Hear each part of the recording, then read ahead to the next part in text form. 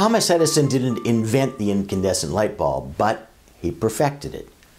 Edison is the one who seized the opportunity. Opportunity is a funny thing because it's always there, but it usually isn't seen. That's because it's hiding in the problems.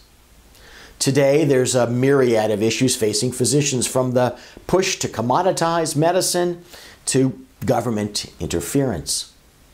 Too many simply focus on the problems inherent in those and other forces. A smaller subset see the opportunities for new ventures, for harnessing creative destruction, not simply falling victim to it. Some say that Edison stole the idea for the light bulb. Who cares? Ideas themselves are free and they're for the taking. They're like butterflies fluttering all around you, at least for a moment, and then they're gone for someone else to seize. Edison seized that opportunity. Another opportunity is on its way in connection with your group's practice. Will you seize it?